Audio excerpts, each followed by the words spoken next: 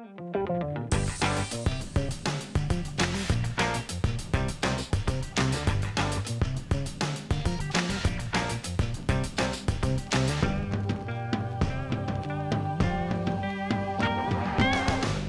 it's Friday evening and it's 8 p.m., so this must be Byline, a public affairs show co-sponsored by Amherst Media and the Amherst League of Women Voters. And this show is in its very early stages of development, but we've had a number of guests already, and our purpose is to help you get to know better those people who are newly representing you as legislators, both in our town council and on Beacon Hill. And both Mindy and Joe will join us as we move along further down the road. But right now we've been focusing on the town council. And tonight we have a treat because we have two counselors here. And this is the first time we've had two guests on the show at the same time. And you are the two district counselors for District 3. Yes. And you both have very interesting backgrounds. And so first I just want to give you each a chance to talk for a couple of minutes about your background, where you came from, and the kinds of things that you've done that have prepared you and given you skills and perspective and experience that are part of your background and portfolio as you sit and serve on the town council. Mm-hmm. And one of the things that I found so interesting was that you both are actually teaching at Holyoke Community College. Yeah. Yes. And but tell me, George, more about yourself. Well, I've been a resident of Amherst for over 30 years and raised both our daughters here. Done a lot of the things that a typical parent does in Amherst, and sports and that sort of thing as a coach. I've served on town meeting for 12 years. And before that, for 12 years, I was on the board of Habitat for Humanity.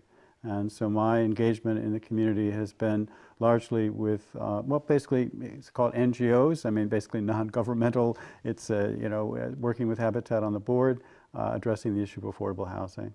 And I served as vice president, eventually as president. I was mentored by the very lovely George Goodwin. It was something I really, really enjoyed. Working to it was a product that you created. In the end, it was a house. We were basically running a not-for-profit, at the beginning, all-volunteer construction company. So it called on me to work with people from a vast number of different backgrounds and experiences and get them to work together to this final goal of creating a home and getting a family to live in it. So I found that deeply rewarding. And I'm hoping that experience will help me on the council in the sense that it was a job where I wasn't the one who knew how to build a house or do the legal requirements. I didn't do the work of the lawyers. I didn't do the work of the construction people. But my task was to get all these people to work together and to keep everyone on the same page. And it opened my eyes to all the many wonderful things that are done in our community. So I enjoyed it in large part because it exposed me to so many different people, so many different experiences, all aimed towards a common good, a common goal. And I kind of see town council that way.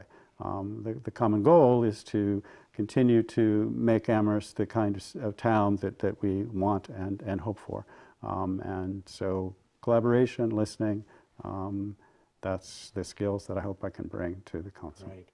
Well, that's terrific. And I also understand that you help out with community breakfasts and some other things. I've tried to, yeah, I do try to, I find that hands-on experience is really what, well, first of all, you're doing something that actually you see the product right there. So and we have the community breakfast at the Unitarian Church every Wednesday morning, and I've started to volunteer there.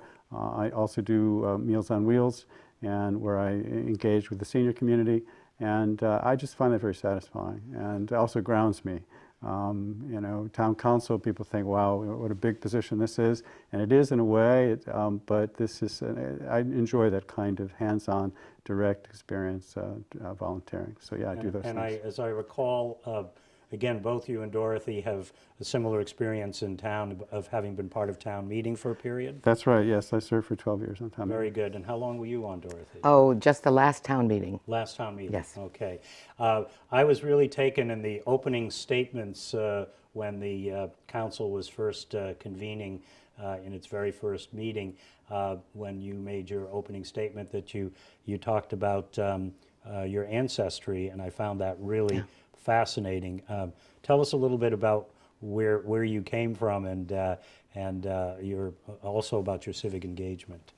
Well, my mother was the family genealogist, and New England has had a very big role in our family history. Ancestors came over from England and Scotland in the mid-17th century and came to Massachusetts. And the Smith, that's my maiden name, Smith. Smiths went up to Wiscasset, Maine, and actually when I was a young girl, I was able to still see some of the descendants of those Smiths that went up to Maine a long time ago. Wow. But my ancestors were immigrants, and they came because there was King Charles was being despotic, and the Parliament had been ended. And they came here, and they set up town meetings and representative and direct democracy, which was very important to all of them. And they came because they were escaping economic bad conditions, and they wanted more freedom and bad harvests and a variety of things. And actually the same things that my husband's family came for when they came from Eastern Europe in the early 20th century. So we have a lot to look forward to and to look back to. I mean, I think New England's heritage is very important. And I think that we're playing a very special role right now in that we are more, I would say, forward-thinking. We're paying attention to climate change. We're very concerned with the quality of life. And here in Massachusetts, very concerned about the quality of public education so that our students are some of the best, or maybe the best in the country. Yeah. So I'm very happy to be back to New England after many years in New York City. Great. And while you are relatively new to politics here in the Valley, you have a long history over time of both civic engagement and political engagement where in different places where you've lived. What kinds of things other than town meeting are informing the way you think and the way you engage? Well, it was kind of like just walking around as a young mother. A fire erupted in the street, and that was tied to a proposed jet fuel pipeline that was going to come straight in front of our elementary school. So although I was either pushing a stroller or carrying a baby in a backpack, I got involved in community politics. And I ended up being elected district leader twice, Democratic State Committee woman twice, delegate to the Democratic Convention. And we worked on many things, including making our community a planned community preservation district to protect it from having all of the green spaces turned into little private parking lots. And we go back to that community, Sunnyside Gardens in Queens, every year, and it is now a historic district. So I'm very interested in communities and the quality of residential neighborhoods and the role that individuals can play in keeping them strong. So it sounds like planning and development and visioning and long-term, taking the long view are all things that you're in the moment and you're looking for opportunities in the moment, but you're also looking down the road long-term about what the impact is going to be of the decisions that are made today. That's correct. And I mean, we in the town council, there is no town meeting anymore. So we have a dual role. We do represent the people, as the town meeting did, but we're also the legislators. So it's a heavy responsibility, but we're all busy learning on how to do it right now. Well, you're pioneers. Yes. Because in the long history of this community, we've never had this structure and a council of 13 people who hold legislative office and who are responsible for providing leadership and navigating the town. We've gone from open town meeting to representative town meeting now to 13 select people in the community who are chosen to be our leaders. And that's part of the reason for this show, is that we know that as people were coming out of the charter vote and moving toward electing a council, probably all of us were paying attention to all of the at-large candidates because we were all going to be represented by them. But we focused, probably most of us focused at the district level only on those who are from our own district. So thank you for giving some introduction to the viewers of your backgrounds and who you are, where you came from. So we're now in the next phase of the work of the council. Some of the committees have now been set up, and both of you are on standing committees. And one of the purposes of the show is to help people understand the new structure and what these various boards and bodies are going to do within the council. So I'd like to shift the focus in that direction now. And so, George, let's talk about one of the standing committees that you're serving on. Another of our guests previously is on the same committee, and explain the appointments. The appointment side, right, and area of the communications outreach and appointments. So could you focus a little bit and help the people in town understand what does it mean, what is the communications and the outreach side of that committee? Yeah. Well, one of the mandates of the charter is that there be district meetings and townwide forums. The district meetings were required a minimum of 2 for each district. Dorothy and I were already talking about our first. So there are these districts. You're going to do them jointly? Yes, we are. That's do district exactly. councilors have to do them jointly? I don't think so. So that's a great sign that you're going to do them together. No, Yes. I think, no, Bravo. absolutely, Bravo. And I think that may be the model, others will follow. We're not sure yet, but Okay. that's right away we felt this was the That's way to great. go. Good. And so you have district meetings, there'll be at least 2, we perhaps will have more than 2 because in our district we have a large student population. And one of the things Dorothy and I agreed on is trying to reach out to the students. And in this recent election, we had the highest percentage of student engagement. We had a candidate who was a student.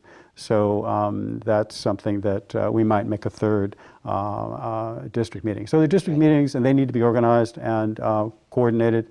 And then there are townwide forums. My understanding is one on the budget and one on schools. Yes, that's done. And so those are required. townwide. So we need to, that's a part of the outreach aspect. And are you, as members of that committee, responsible for making sure all of those forums occur? Do you Yes. have to help organize them, Yes, or just yes. ensure that they happen? I think it's part of that is, I think, going to be decided over okay. the next few weeks, but I'm So pretty it could clear. be oversight, but it could also be Well, certainly, action. yes, definitely organization, making sure they happen, Good. and coordinating. I think the biggest thing is coordinating. You have 13 individuals, and whether they meet in pairs or whether they meet individually, and then the townwide forum. So that is, and the idea of engaging the community, the communication side. Part of what we're doing with you is that, and so we'll be thinking about ways to better further that. We have the community. What is the community participation officer? I get these titles right. Officers. Officers. It turns out we're going to actually have 3 It's a people. shared position, It's right, that's and they're already town employees, so it won't involve expenditure, and they all bring a lot of experience. One of them speaks Spanish. All of them have kids in the schools. They're engaged in this. So the hope is that they will broaden a great deal the pool.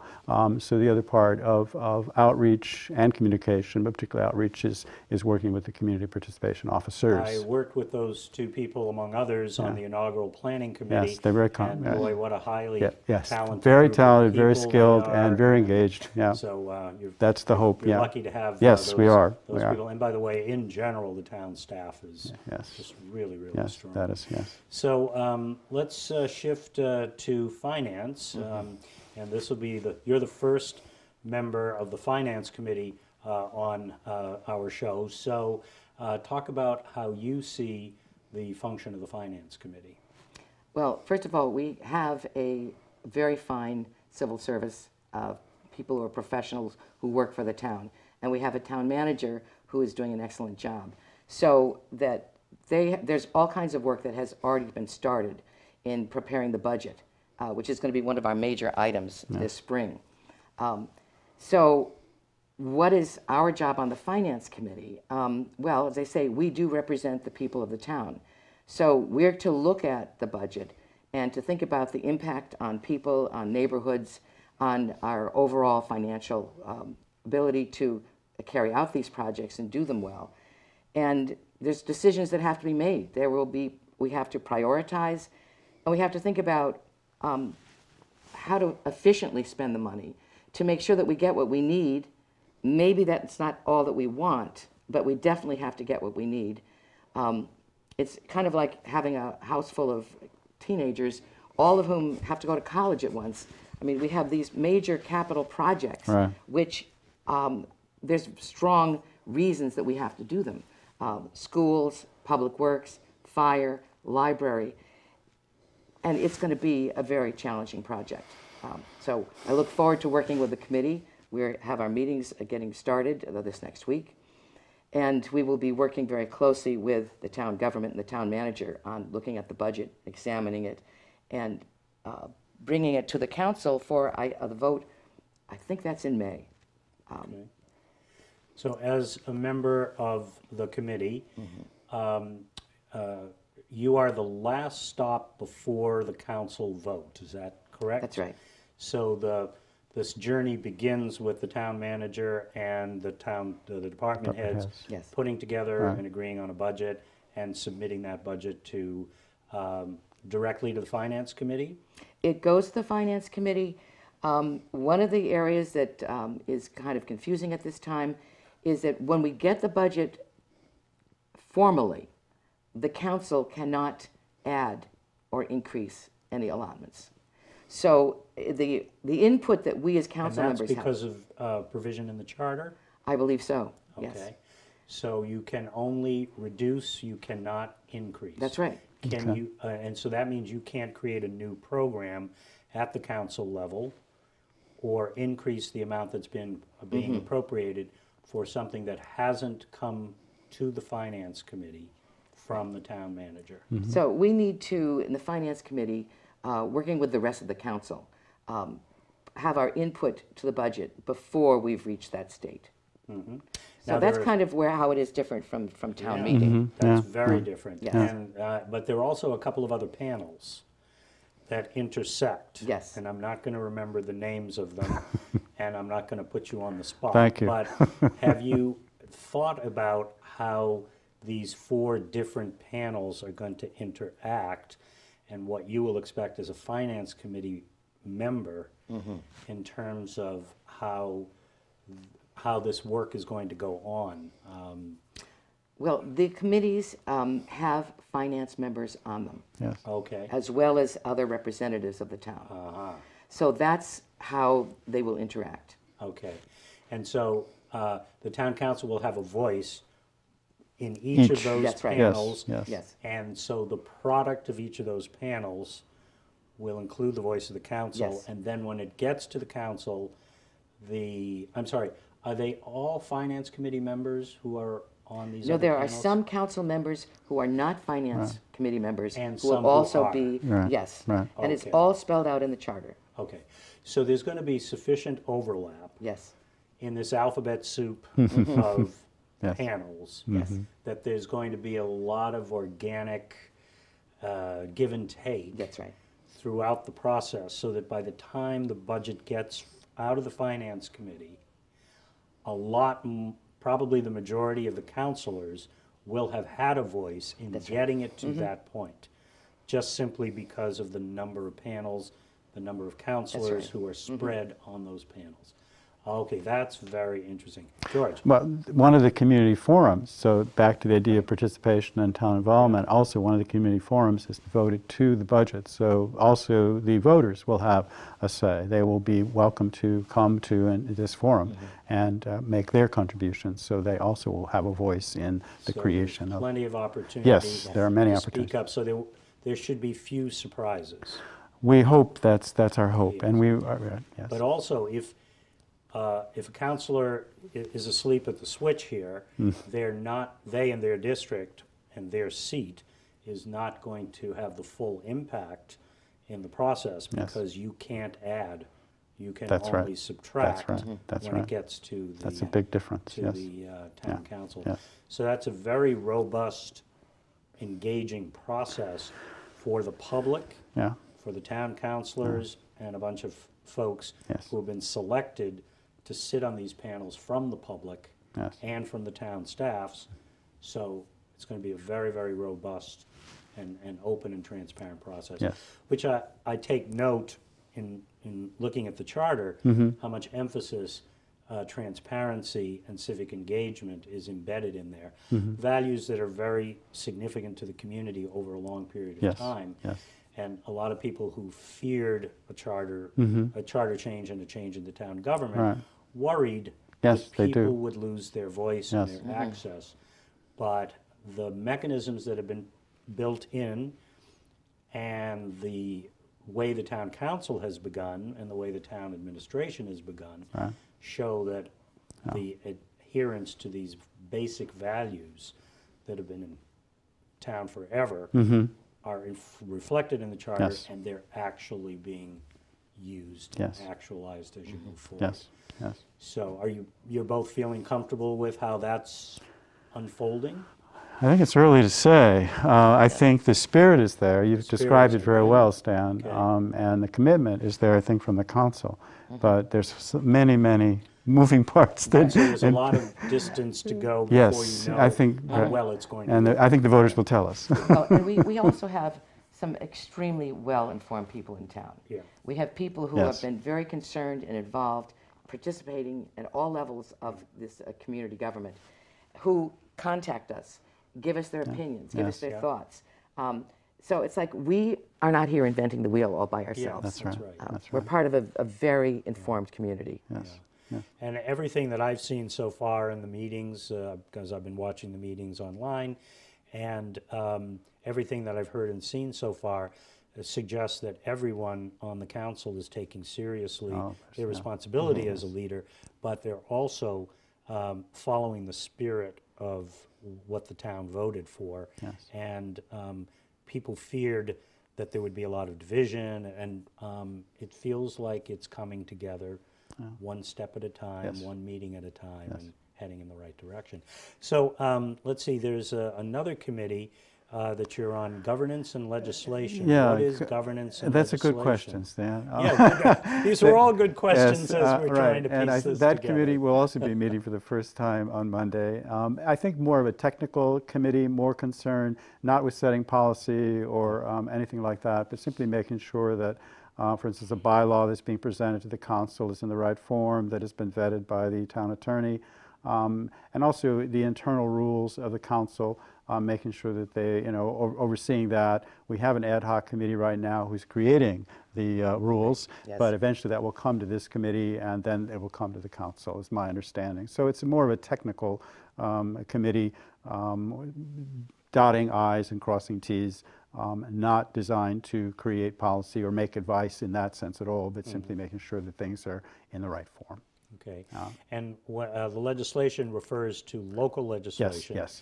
As It's strictly opposed internal. to setting an agenda for our state legislators, That is although correct. there will be interaction Yes. with state legislators as you bring home rule petitions forward and as you need guidance. This committee definitely is not, that's not not its in that mandate, direction. no, yeah. Great. Now, you've got a forum coming up, a retreat, February 2nd, I think is the date. Yes, What's the intention of that event? Well, one of the things, first of all, we're still working on team building. And I think we've been doing very well on that. But one of the items that we're going to be talking about is the committee that we call the committee that has no no name. name. Excellent. So, and I'm very interested in that committee. I've observed that. You've been very active in that debate. Yes. And it deals with planning, the master plan, economic development, communities, neighborhoods, quality of life. It's kind of where we see what are the impacts of these various things that are happening, what is the overview. So it's kind of tricky pinning it down. We've been working on it, and hopefully after the retreat we will all come out With a clear sense of, maybe absolutely. with a name, we'll have a name. Because it's a very important committee. Yes, it is. Everyone wants to be on it, is my impression, which is another issue, but. Yes. A committee of the whole. Well, that may be a possibility, I don't know, but yes. Right now we need a name. We need a name. Well, let's see. Form follows function, Yes. and names follow the Right, function as that's well. right, So, that's going to be a very exciting committee, because that's part of the nature of Amherst, and the for those of us who've lived in town a long time, who have been concerned about how narrow the tax base is, Yes. the decisions that are made around planning and economic development are really critical. They are critical. And not only because it can create additional revenue, but also because it speaks to the values of the town, the types of enterprises that occur in town. And it's been really difficult to get economic development things launched in the community. And the community is also still quite divided and up in the air on the question of where housing is being placed and the style of the housing. That's right. Yeah. But then I'm really excited that people are not talking about economic development and planning and housing and all of that in isolation from sustainability. That's right. It is That's so right. incredibly important to the values of the community, and the fact that we stepped out on net zero building, which Right. was a tough decision Right. at town meeting and select board, because it obviously costs more initially, but on a life cycle basis, you can end up saving money and you're also helping the environment. But Right. to make that leap is a very, very big leap. And so there are a lot of leaps ahead of us Yes. Right. as you talk about trying to balance sustainability with our economic and housing development needs in town. Well, what a working title for this committee could be Community and Economic Development and Sustainability. Because all of our decisions from now on will be including the sense of how do we stay as a community and how do we be a sustainable community. I think that's one of the special missions of New England at this time. In terms of our becoming independent, in terms of power and food, intellectually we're fine. So we're all working on this. Well, it's very exciting, and believe it or not, our time is up, and I Wow. want to thank you, George Ryan, Well, and thank you, Dorothy Stan. Pam, our District 3 counselors, for joining us today to introduce yourselves to the whole community. And we hope that you've enjoyed tonight's show and that you'll join us again. If you'd like to see this show again, you can see it Monday at 6 p.m. And in between now and Monday, you can see it on YouTube, Amherst Media YouTube, and Amherst Media online. And thank you to the League of Women Voters and Amherst Media for making this show possible to help us all understand more about our newly elected legislators. Thank you and good night.